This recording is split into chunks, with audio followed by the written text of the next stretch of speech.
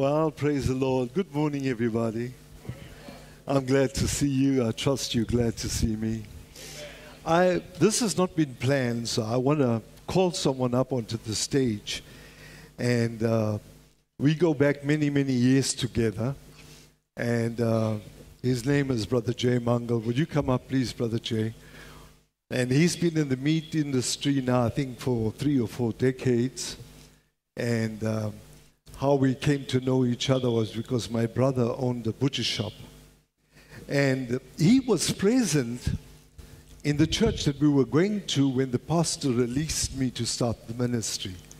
So I want Brother Jay to confirm that and ask him how we left that church to start our own church. Morning, church.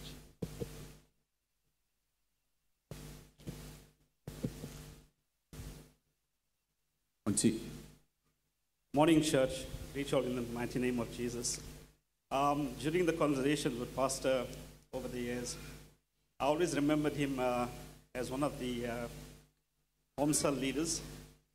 He didn't do our area, but he did a lot of some of the family and friends spoke highly about him. And I always remember the day that he left the church with him and his family. And I clearly remember Pastor Clive releasing him for him to open up a church here in Durban North. Yeah, and we were called in front to pray. Yes, and he was called in front, and he was called to the pulpit. Has Pastor Clive prayed over him and released them. Yeah, clearly remember that. Thank you, Brother Jay. Come on, give the Lord a great hand. Well, that's how I left the church, and you heard it from a witness. I was blessed. I didn't steal no one's church. I didn't steal anyone else's sheep. We started from zero, ground zero, building up over the years. Amen. And I always remember what Kenneth Hagin says. He says, if you break someone else's house to build your house, then God will break your house. So we left with the blessing. Amen. I want to share this morning very briefly with you. Thank you, first of all, for all the wonderful messages and gifts that people had given me. And when you exit, I think I've told Connie and Morel, they'll give you pieces of cake so you can have that on your way out. It's at the back at the reception. I want to talk to you this morning about something dear to my heart. And I want to talk about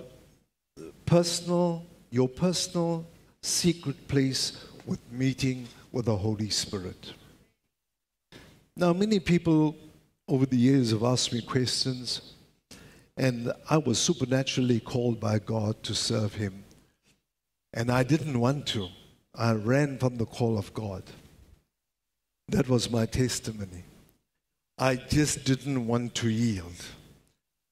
And God one time spoke to me because when I was filled with the Holy Spirit, I was blessed in this way that even when I was in secular employment, that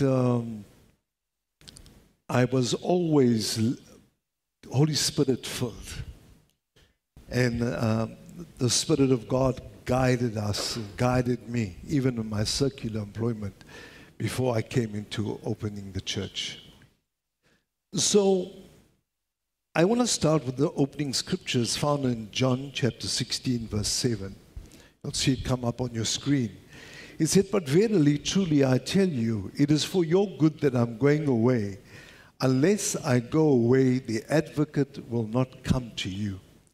But if I go away, I will send him to you. And it goes on, it says, I'll guide you into all truth.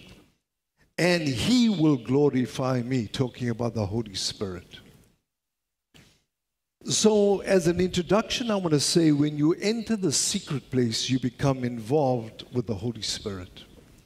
When you exit the secret place, he becomes involved with you. Isn't that powerful? The Holy Spirit leaves nobody unwarned. That means if you're a child of God, He'll always speak into your heart. always warn you, always guide you.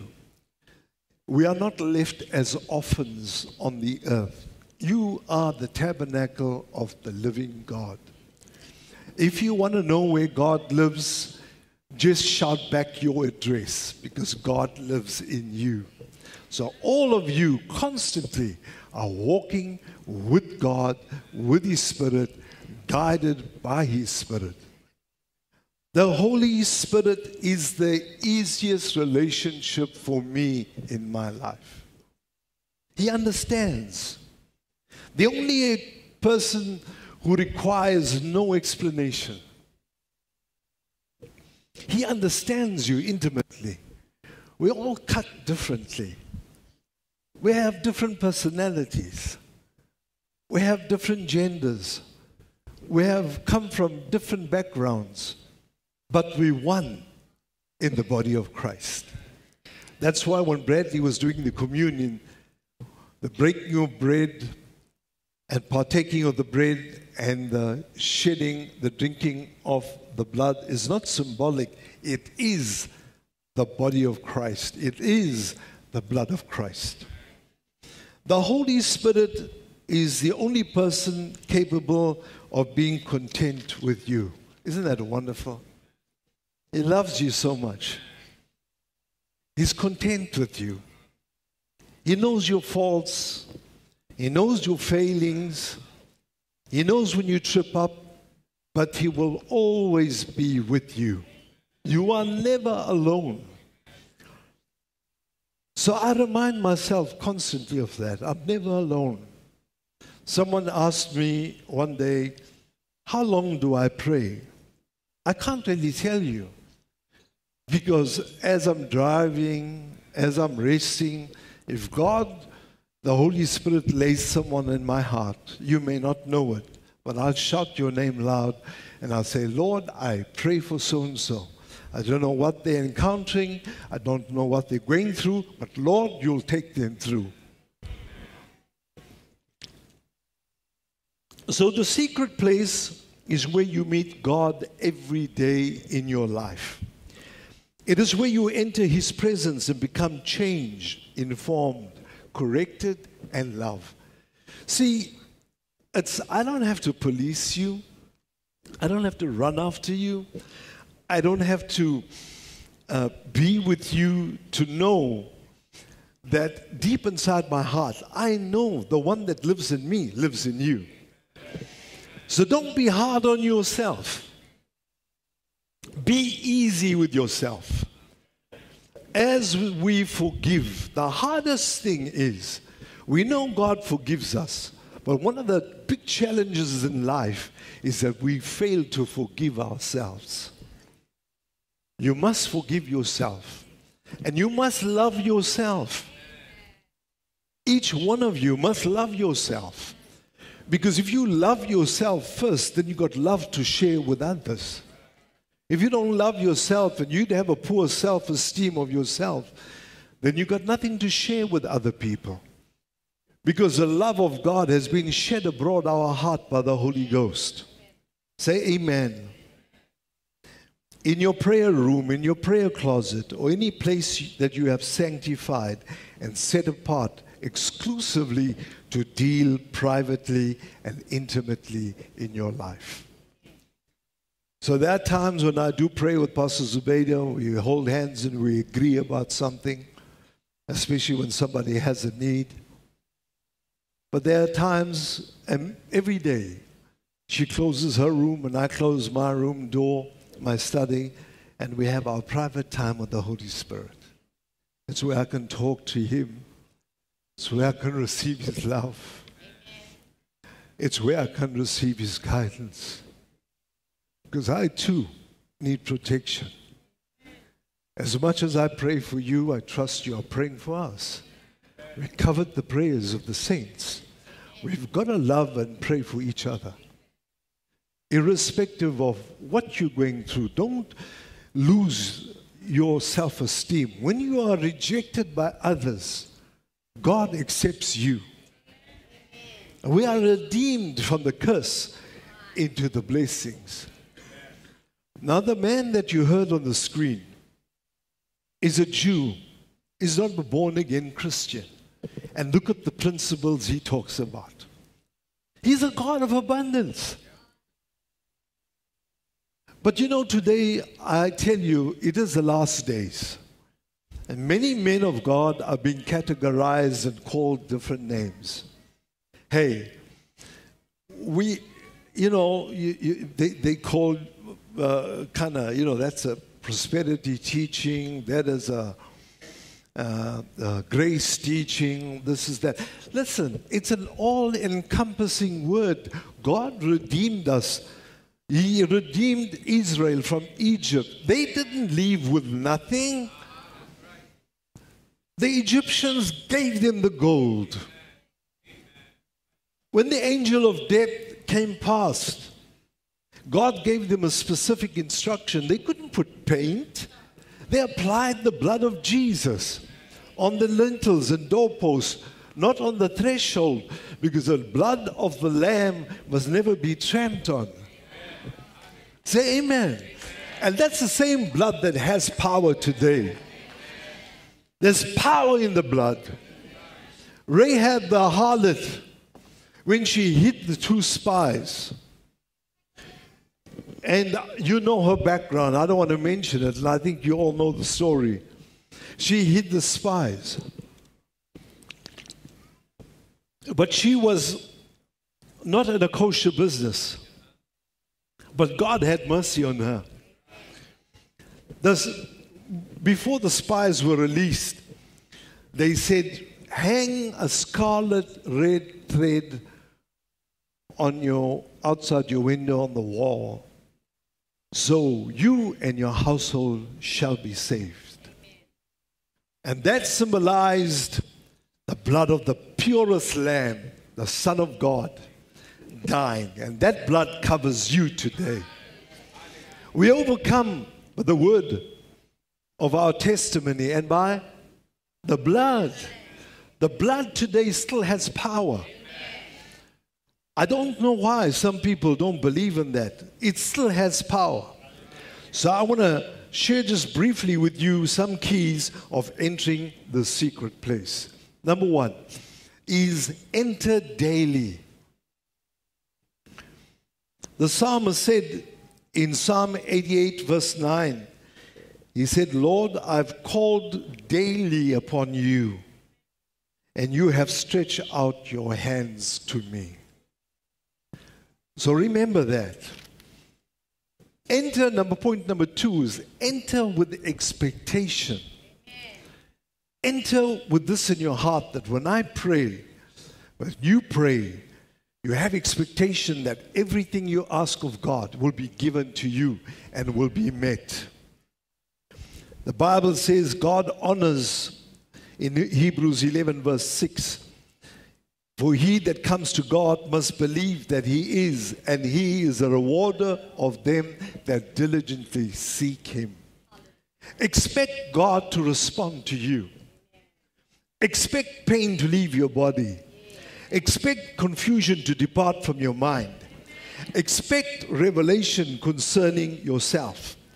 Expect change when you enter God's presence. Expect supernatural peace to explode in your heart. It doesn't matter what you're going through. It doesn't matter what the economy is saying. Expect peace in your heart. My third point is enter before you make financial decisions. For in Philippians 4:19 it says, the Apostle Paul said this. He said, but my God shall supply all you need according to his riches in glory by Christ Jesus. Isn't that wonderful? My point number 4 is enter confessing your weaknesses, and so that the Holy Spirit can make you strong in your weak places. Everybody has weak places. Everybody has an Achilles heel. It may be different from person to person, but God does not judge you. God gives you another chance. He gives you another break. He gives you mercy. Amen. So expect to be made strong. My fifth point is, enter with a broken and contrite heart. That's the key to walking with the Holy Spirit. When you walk in a proud manner, the Bible says God resists the proud, but He gives grace to the humble. So you must be in your heart. Humbleness does not mean that you cannot drive a fancy car, or you can't wear fancy clothes, or have a nice, good house. It's got nothing to do with that. But it's your heart attitude that you're always thankful to God, because He is a God of abundance. He's a God that always blesses you. And I say to, parents that have small kids, don't spank your kids with your hands. Your hands are for blessing. You can use any other method, but I won't say much about that. But don't use your hands to spank your little kids. Your hands are for blessing.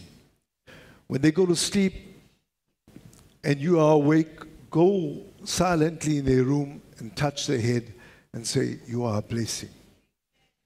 When they leave home in the morning, mom and dad, when you're dropping and picking up your little kids from school, and even your older kids, just place your hands upon them and say, you are a blessing. That's what we saw John Osteen's mother did to Joel Osteen. Every time he walked to the school bus, in the US they have those yellow school buses picking up the kids. And John Osteen was a great man of God.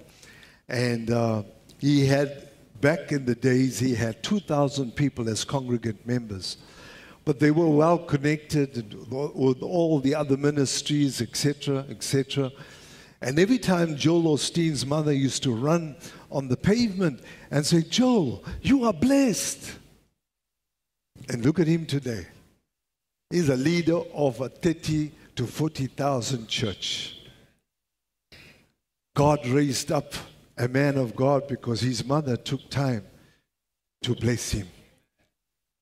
So bless your children. No matter how young they are, no matter how old they are, even your grandchildren. Just lay your hands on them and pray a blessing over them. Number 6, enter when you feel forsaken and all alone. When you feel alone, ladies and gentlemen, know that God is still with you. If other people reject you, it doesn't matter. It's their loss. And sometimes we blame ourselves. And we blame ourselves, and then they will, forsake you and backstab you. We must stop that. We must celebrate each other's blessings. The more you celebrate people's blessings, God will bless you. I remember I used to, when I was attending a certain church, my car was very, very old. I'm telling you. The first, at one stage I had a car, it was a VW Beetle. The pan floor had rusted. And I used to tell Mom, please don't let your feet go through the hole. Back in the day. Sometimes we got to tell the story that we came from nothing, but all grace and thanksgiving to God, who has lifted us from nothing to something. People may forsake you, but you are never alone. When my pastor prayed for cars and, kind of went out to bless cars, and there were some rich people back in the day, and they had buying brand new Mercedes-Benz and stuff like that. I used to park my car where I could kickstart it. You understand? So I used to always go with my pastor, and as we lay my hands and we pray, and I'll accompany him, even when I was in circular employment, I said privately in my heart, I celebrate this because one day I will drive a brand new car.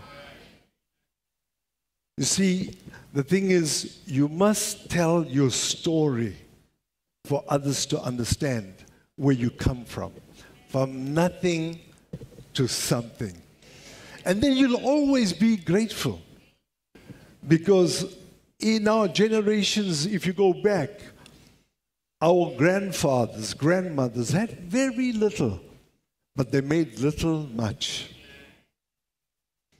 So don't feel forsaken or rejected.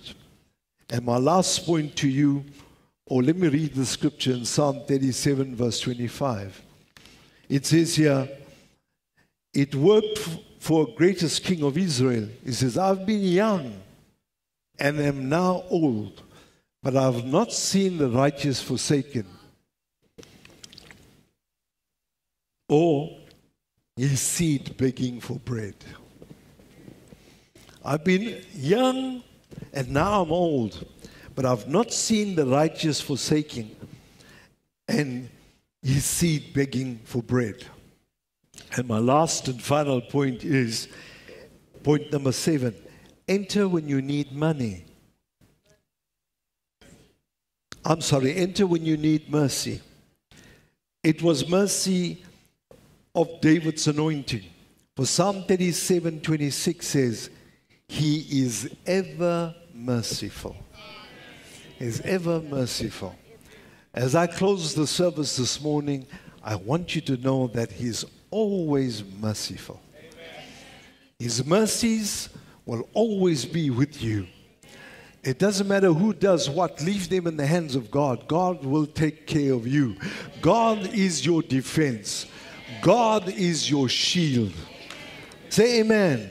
If you receive something, stand up to your feet and clap your hands to the Lord and say this after me. Say, I am not alone. God is a merciful God. He will always show me mercy. Amen. There's no condemnation in Christ. You are the righteousness of God. Amen.